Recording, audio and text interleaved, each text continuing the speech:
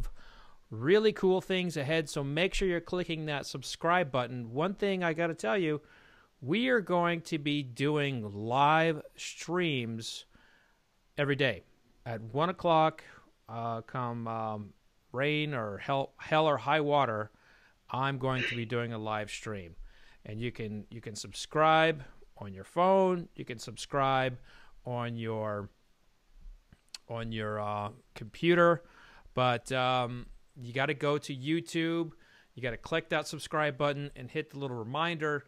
And every day that I go live, you'll be able to see it. And that's going to be happening every day at 1 o'clock. I'm also going to have regular programming coming in the morning, as well as 9 o'clock in the evening. So I've got a lot of stuff that I've been building up and creating to help us all get through this isolation period where we are purposely, not going around one another, which really changes the game for bourbon, because let's face it, our entire life around bourbon is to socialize and be with our friends and talk bourbon. And so the 1 o'clock hour, what I'm going to try and do is I'm going to try to take you inside distilleries across the country so you can see how every distiller is dealing with the crisis at hand. And today we are going to Angel's Envy. We are talking with Kyle Henderson. Kyle, joining the show. How you doing, my good man? Doing as well as I can, that's for sure. How about yourself? I'm not bad at all. Not bad at all. You said before we talked earlier, you said you just lost 40 pounds. Yeah. Since December 15th, I'm down 41 pounds as of this morning, so feeling good. Now, how are you doing how are you working out at home? Are you able to, have a gym routine, or what are you doing at home? Sort of, honestly, not a ton. You and I saw each other at the Y fairly often, so I was there a lot. Honestly, this week has just been a lot more running around the plant, doing a lot more activity in the distillery than I normally will. So when I get back this coming week, we'll probably do some body weight activities and some other things to keep up some of that fitness. Yeah, I got to say that's probably one of the most difficult things for me during this, kind of social isolation, is working out. Like, I go downstairs into my little gym, and I just don't feel motivated. I really don't. Yeah. So what's your tip there? How do you stay motivated? Honestly, I don't know. Maybe you could reward yourself with an extra glass of bourbon after you do a good workout. I like that. I think I may do it. So for those who don't know you, Kyle is Wes Henderson's son, Lincoln Henderson's grandson. He is probably, in my opinion, one of the brightest young people we have in the distilling game right now. He is a sharp whippersnapper. And you just went to Yale or Harvard? Which one was it? Harvard. I finished a Harvard program back in December, actually. So we can say that we have a distiller who went to Harvard, which sure, yeah, that's smarty pants over here. Well, Kyle, how's Angel's Envy holding up? Like, how are you guys handling social distancing? We are very fortunate in this whole circumstance. Our fiscal year ends tomorrow, March 31st. So we had some scheduled downtime anyway, just because of the year-end cutoff. We wanted to keep everything clean from a financial aspect. So the majority of our plant is in a maintenance shutdown right now. So it's been relatively easy to maintain that. We've had to change a few things, our break rooms and locker rooms and things. We're having to limit the number of personnel. Our bottling line is still running every day, but today and tomorrow. So last week we implemented a separated shift. Normally we run one shift 5 days a week, an 8-hour shift. Last week we started splitting that shift. So we're actually running two shifts between 6 and 7 hours with splitting the personnel. So we have fewer personnel on the shift, allowing for us to ensure that we're able to keep our employees separated from each other as much as we physically can in order to still produce product. And, safety being the number one thing in mind, we've implemented a lot of other protections. We're producing hand sanitizer for our first responders and the hospital facilities around the area. So we're making sure that our employees also have access to that. But we're in a really good situation because we actually plan to be down. The distillery is coming back up at the end of next week. So as we come back online, and we're assuming that this will continue to be an issue for the next several weeks at the least, we'll continue to build new protocols and new protections in place. Now, you guys have done a lot in terms of tourism. Like, I really think that when I look at when I kind of like nail down who's done some of the best work in tourism over the past few years, I always bring out Angel's Envy. You guys were kicking some butt when it came to your tours, like.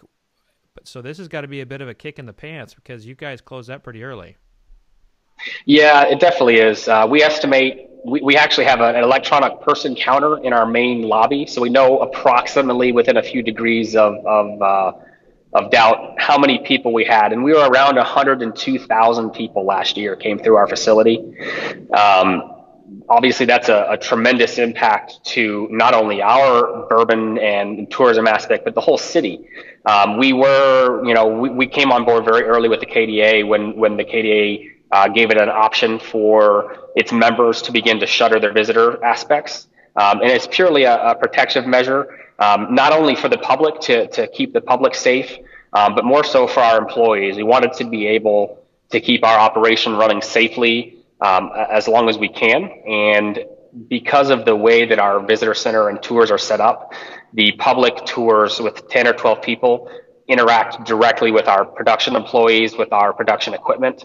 And we just felt that the risk is something that we couldn't tolerate in order to keep our employees safe. So we ended that, I want to say, March 13th. So it's been coming up on 3 weeks now. And it's been very difficult, but our visitor center team is doing a lot of activities from home. We had a lot of things, as we were so busy, we had a lot of things that were kind of getting set aside, and okay, we'll get to it when we can. So all of those things are starting to come to the forefront. We're looking at e-commerce options and ways for our operation to come back online when we're able to. Wow. So you were able to keep everybody employed who was on the visitor center team? As of right now, everyone is still on payroll, full health insurance, all of our benefits that we normally expect. And the greater majority of them are able to complete a full week's worth of work from home. And we are actually using some of those employees who would normally be in the visitor center to help with the operation on the bottling line. So splitting that shift doesn't allow the line to run as efficiently as we would like. So we're limiting the number of people on the line and using one or two of those brand home employees per shift as well. So it gives them an opportunity to experience a new part of the business while still ensuring that we're able to care for our employees. Now, the YouTube listeners or viewers right now are asking a lot of really good questions. This comes in from Mac Dane, and I know we're going to take a tour real quick. But this comes in from Mac Dane. He's just basically asking, like, what are you doing on like the bottling lines and everything like that to make sure, like, if there is any kind of contaminant in, like, what are you all doing, to reduce that potential, spread, or are you cleaning the bottles, or what are you doing there? Sure. So our standard PPE is actually glasses, hats, and gloves. Even outside this circumstance right now, we require that from a protective standpoint for our employees. So that baseline has really helped us just limit to start. We reduced the number of personnel on the shift. We're able to distance those employees on our line. For those of you who have seen our facility, you know how close we typically are. We normally have 14 or 15 people on that line. We've reduced that to 9 per shift. And we're actually, our maintenance team, because we're in shutdown, is adding some plexiglass barriers in places that we're not able to physically distance, so that there's a physical barrier in between employees if they need to be close to each other, just due to the nature of our operation. I bet you some of the employees were like, why didn't we have this a long time ago? I never liked that guy to the left of me anyway. You would think that, but if you're standing next to the same, 10 people, 40 hours a week, Just that little bit of talking you have back and forth, even if you just talk about the weather 100 times a day, it is better than nothing, because as a lot of you guys know, being, stuck at home a lot, it can get tiring. So even if you're talking to the same person about the same thing, just that social, I can see a person, maybe I can't breathe on you, maybe you're 10 feet away, but I can have some kind of interaction is very helpful for mental health. Oh my God, isn't that the truth? Well, this is, I think when it comes to Angel's Envy, there's usually one question at hand, and that's when the cast strength is coming out. Now, with all of this delay and everything, Whiskey Jason asked the question, will the launch of any special releases be postponed? Not according to our current supply chain. We were purchased by Bacardi about 5 years ago, and they've got a very robust program, business continuity program for situations like this, to the point where there was a literal, all right, what happens if there's a global crisis, a pandemic, economic failure, whatever it is? How do we ensure that our operations continue business? So they kicked that, we call them BCP, business continuity plan, into action. And as of right now, everything for the next 12 months is still on target for release. Okay. Well, I think we'll have more questions coming down the line, but let's take a look at the tour. What does Angel's Envy look like right now amidst this Sure. social distancing? And we got to see the screens that you set up. I got to see that. So they're not up now. I'll see if they're installing. But as of right now, I'm actually standing in our still room. So I'll kind of show you around. Actually stopped public tours. We didn't change a whole lot on the tour path itself, if that makes sense. So this is where you would normally come downstairs, look at our still room. So you come outside, look at the pot still. You can see all the lack of people. Normally there's always people walking around outside, and now it's 1 or 2 people an hour, not very populated at all. Wow. So we come out. I'll try to be steady as I can here. We come out into our fermenter room, and this is a wide open space, so it's very easy. We have our employees that are staying on one side of the line or another. Normally this is our standard tour path. It's about 10 feet across, so as long as you're on one side of the area or another, nice and easy to get around. And because we're under a maintenance shutdown, we do have a few contractors in the building. So one thing that we changed, we normally wouldn't do, we've actually given them a barrier. They're supposed to stay within the barrier that we provided them, and our employees will not also be going in that barrier. So it provides an exclusion area for our contractors and an exclusion area for our employees to make sure we're keeping everybody separate. Wow. So you can see the area in front of us. People that you would normally work with, right, just like on a routine basis, you're now requiring them to say, all right, you got to be 6 feet over here. I know you're putting the pump in, but 6 feet away from me. Yeah, so right now we're actually having our cooker re-insulated. We tore the insulation off, did some repairs, and they're re-insulating it. Normally we would keep a distance anyway, just because they're working from height, falling materials. There's actually a physical caution tape barrier further out than we normally would, so that while they're working, we have a clear 6-foot distance. And then, like right here, we're doing some welding work. Our maintenance team is doing work up there. So we've got our fire watch, normally well away from anybody, but he's standing a good 6 feet away from me while I pass him. So, making sure we're maintaining distances while still being able to do the activities we need to do to keep the plant running. Wow. Are you used I'm going to head to the,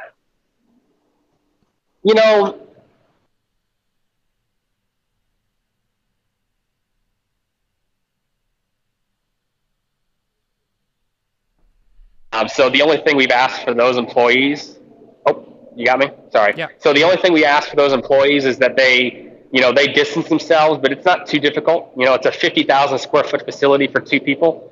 So it's pretty easy for them to stay away from each other. One place where, we're talking about some of the changes we need to make is this bottling line. So you can see we've got ladders and some equipment out. They're going to be installing some plexiglass barriers in some key points this coming 48 hours. So material coming off the line, and it travels down this conveyor, and then you start the handwork. So normally we would have 14 or 15 people on this conveyor line at a time. We've reduced that to 9 or 10. and that allows each position to have some significant distance from every other position. So this is the strip stamp where they put the label on the very top of the bottle, and normally there'd be two people opposing each other. We've reduced that to one person and one person only. As it moves down the line, there's different things that are being done. The strip stamp is being centered on the back of the bottle. Let's see, can you, there we go. It continues down the conveyor. We put a shrink sleeve on it. So now the strip stamp starts there, 6 feet of distance or more. The second person coming in, then another 6 feet of distance or more. We're putting the shrink sleeve on before it goes in the heat tunnel. So this first half of the line is nice and segregated, relatively easy to do. Where we run into challenges is after the shrink sleeve is on. You can see we've already started to install some of this plexiglass sheeting. Normally we have 6 to 8 people at this table doing the side labels. This is where our most difficult change is and will be. So we're reducing this to 3 people, and we're building barriers in place so that they continue to work in the small area while having a physical barrier around them. Okay. So this is starting. They're beginning to take some bracketry down. They've come out and measured a few times. Things like a reference bottle, making sure there's a place that the bottles can still be accessed while allowing for that physical distancing. And then as you move down the line, the person who's putting the bottles in the box is always been segregated on their own, so that's nice and easy. And then once it continues down the line, it is taped and stacked on a pallet that's a good 6 feet away as well. So, not a ton of drastic changes. The biggest change is just the number of people. So in order to get our daily production out, we're splitting that shift up. We're running slightly more hours per day. So instead of 1 8-hour shift, we're running 2 6-hour shifts. So about 12 hours a day, just due to the reduced efficiency by having less people on the line. It's interesting. Whiskey Jason actually, as you said, there's not a lot of changes. He actually commented, this is fairly similar to the tour I took there almost 3 years ago. And I myself have been there many, many, many times. And it's like I'm taking a tour with you, just without the people in front of me and behind me and the bottling line and all that. That is pretty much it. Wow. So we're going to skip around a little bit. We'll go into our processing area. So I mentioned that we were making hand sanitizer for healthcare and first responder workers. So in this room, we've got a makeshift setup that was allowing us to do that. So we have all of our spare materials, our tank that we're mixing in, the ethanol tanks where we're distilling the alcohol. So this is a Class 1, Division 1 room. It's an explosive area. So we wanted to maintain, our normal safety protocols. We're dealing with 90% alcohol, 80% alcohol in the finished product. And in order to safely do that, we did this in an area we normally wouldn't. So we went through a lot of, we call it management of change management. Anybody who's been in an industrial setting definitely understands what that is. It's just a good safety protocol to be doing. And we went ahead and batched. So far, we've batched about 1,000 gallons. About 500 of that has been picked up, and I have another 500 or so that are supposed to be picked up later this afternoon into tomorrow for all kinds of different facilities. Now, did you purchase GNS, or did you guys outfit your stills to make alcohol that high percentage? Because if I recall, your still wouldn't be able to hit that unless you would have changed it up a little bit. We made a few changes. The last distillation run before we shut down, we were able to get not quite to the 96% alcohol that the original guidance was, but we actually got a concession from the TTB to use lower proof, and then that concession was approved for everyone who was doing this action. So I can't remember off the top of my head. I think it was 87 or 88% alcohol, and we actually are working on a source of GNS to continue to come in to see if we can produce some more hand sanitizer as well. Oh, wow. Okay. And are you all paying taxes on that, or are you – because there's one form that you still have to pay like a tax, and then there's another form at the moment where you do not have to pay a tax. I know lobbyists are working to change that, but you guys aren't exactly – it's not like the government saying like, oh, hey, thanks a lot for doing this. You're tax-free now. Yeah. No, they're still taxing the shit out of you. So we do expect to pay taxes. So in our case, it's $13.50 a proof gallon, just like everybody else. And the way that we have been set up is we'll actually be applying for a credit on some of those taxes, part of the denaturing process. The way we're managing it with our compliance team is we pay the taxes up front. We apply for a credit based on the processes that we are using, and we expect to get $12.50 of that $13.50 back. So basically $1 a gallon versus $13.50 a gallon. One of the good things of with Bacardi and what we're trying to do with this is one of the phrases we use is just do the right thing. And even if we were unable to get that tax credit, we're going to do this anyway. It's already happened. We've done it. And if we have to eat the tax, we'll eat the tax. It's not the end of the world. Bacardi's a large global business, and they can afford to donate that for the cause. Well, I appreciate that, but still, I feel like, and I know the Distilled Spirits Council is working on, the Kentucky Distillers Association is working on it, but I feel like you all should be getting a break here. And I know it's the government, so it takes time, and there's a cajillion things they're having to deal with right now. So I'm hopeful that in the interim that credit will work out, and in the long term they'll fix it. So I guess hopefully you won't have to pay that full tax because others are in the same boat. We believe they will. I mean, we've got, I think the Discus team, they're meeting every other day. I haven't gotten a call today. I know the KDA, Eric, and his team is meeting almost hourly to work on improving this. And we've seen a lot of things happen in the last 2 weeks. Honestly, some of the fastest action I've ever seen from government. So it's really good that they're trying to do the right thing as well. But it still tells you how slow they really are. Yes. Yeah. Normally, this is something that would have taken about 3 years. And for 3 years worth of work to happen in 2 weeks is incredible. Yeah. So here's a question for you. Like moving barrels, have you all changed that at all? Because I think you got to be a little bit closer than 6 feet in order to move a good quantity of barrels.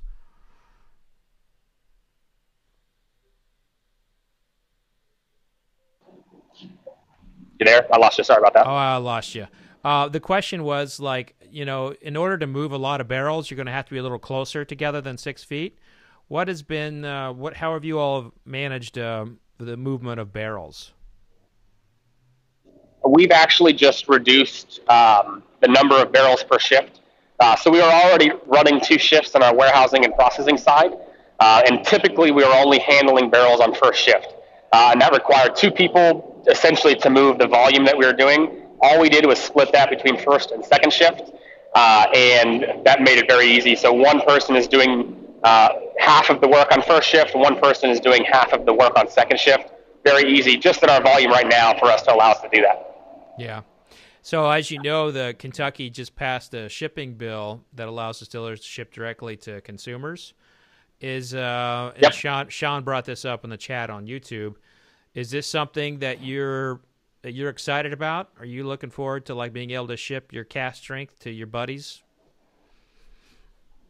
From a personal aspect, yeah, it's great. From a business aspect, it's more interesting. Our brand home team has been very much looking forward to House Bill 415 passing and giving us the ability to ship from our retail business direct to certain consumers is a good business opportunity. But yeah, from a personal aspect, I prefer, taking that and hand delivering to our fine employees and fine friends in the industry. Okay. All right. Well, I think I saw you walking towards some barrels. Am I right? Yeah. Sorry, yeah. So these are all new barrels that we've just brought in, just pending our startup of the distillery again next week. Nice. Ready to have some of that. Just get everything staged. Have some of that sweet liquid gold in there. Yeah. Well, Kyle, I really appreciate the tour. Did you have anything else that you wanted to show us? Or do we hit it all? I think that's pretty much it. We looked at the sanitizer operation. Like I said, most of the changes that you'll see, one of the cool things is because we're downtown, if you walk down the street, you can look and see what we're doing in our operation in about 90% of it. So when the line starts back up on Thursday, you can walk down Jackson Street, look in the window, and you can see what we're doing to ensure our employees are protected. Okay. Well, It's gonna be great when we're able to fire everything back up and be back to normal. And when that time comes, my friend, I look forward to sitting down and having a nice bourbon with you, or maybe We're definitely going to need to do that. Or maybe see you at the gym when I've lost 40 pounds too. Hopefully. Hey, we'll get there. All right, brother. Thanks for your time, and listen, be safe out there, and give my best wishes to the family. I will. Wash your hands, guys. Yes, and stay 6 feet away from one another. 6 feet. Thanks, Fred. Have a good afternoon. All right, brother. Cheers. So there you have it. That was Kyle Henderson from Angels Envy. And Kyle, like I said, he is a talented young man, incredible distiller, bright future ahead of him. And in covering this industry, I can count on my hands, how many young people come into the business and then they stay for the next 10, 15 years. A lot of times you get some young talent in, they find out it's not as glamorous as they thought it would be, and then they kind of move on to something else. Kyle is in for the long haul. He's an incredible distiller, great human being, great father, great husband. I enjoy him immensely, and always enjoy talking to him. So that was nice to see him giving us that tour, and it's not going to be the last one. So every day at 1 o'clock, I'm going to try to have a distiller, and we're going to take these tours, and we're going to go around the country. We're going to find out how everybody's dealing with this isolation, the social separation, the coronavirus. The distilling industry is my passion, and it breaks my heart to see what the current predicament has done to the community. Like right now, you have an industry that has basically held on to tourism. I have long said that the history of bourbon has been about consumption, and this is the first time in the history of bourbon that we have another component called tourism. Well, right now, that's possibly slipping away, and we can't let that happen. We have to continue engaging. We have to continue supporting these distillers, especially the small craft distillers. And I'm going to bring as many of them as I can to you, and we're going to hear their stories, and we're going to find out how they're dealing with the coronavirus, and hopefully that can lend to you, buying a bottle from them, supporting them in some way. There was a survey that came out a couple weeks ago from the ACSA that said that 2/3 of American craft distillers will be going out of business because of this. We can't let that happen, folks. We got bartenders struggling. We got distillers struggling. We have to be there for our community, for the distilling business, for the bartenders, for the hospitality business. This can't get us down. This can't beat us. We've been survivors long before the coronavirus ever came. And this is my little world. This is my little pocket of the world. And I'm going to do everything that I can to try and help it. So make sure you're clicking that subscribe button. Don't miss a 1 o'clock interview. And I've got some tastings coming up. Also, just saw the latest episodes of the Curation Desk. I've got my wife on there. I've got Pat Heiss from Wilderness Trail. And Steve Fontaine from Limestone Branch. So you want to make sure that you are clicking that subscribe button and following us on YouTube. Not everything will be coming over to Facebook and Twitter like this is. I'm able to do this through some technology, some streaming technology that I have purchased. Restream is a great asset for anyone who's trying to figure out how to do this. And let's get through this, folks. Let's get through this. We are not alone. We are going to survive this. And in my world, I want to help as many of the craft distillers and bartenders and hospitality workers as I possibly can. So tune in every day at 1 o'clock. More shows coming down the pike. Also got tastings at night. So click that subscribe button, and I'll see you later. And remember, vodka sucks. Cheers.